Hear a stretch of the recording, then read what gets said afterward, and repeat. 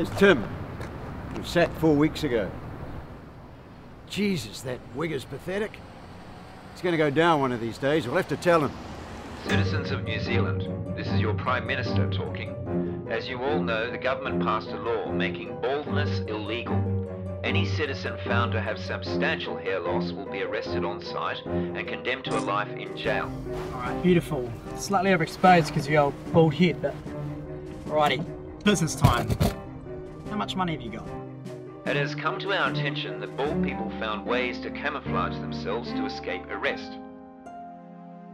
But a life under such circumstances, without the help of friends and family, is fraught with difficulties. Mum says we can't talk anymore. That's nonsense. Why can't we talk? Who says we can't talk?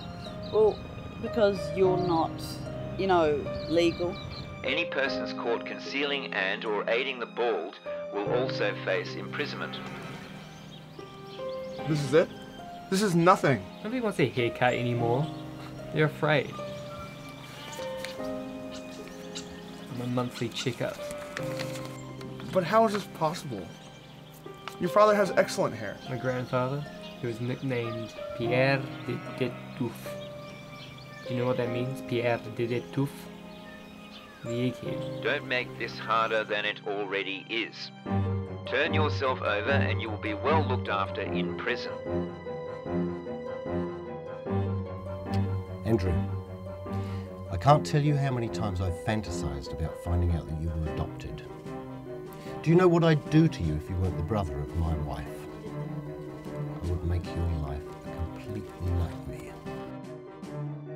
Last year, the government closed off and forbade public access to several thousand hectares of one of the country's biggest natural reserves. There has been a rumour that within those woods lies a place where the bald can live freely and without fear of prosecution.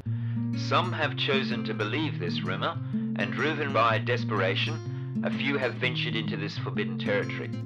What you say, I don't even know if it's true.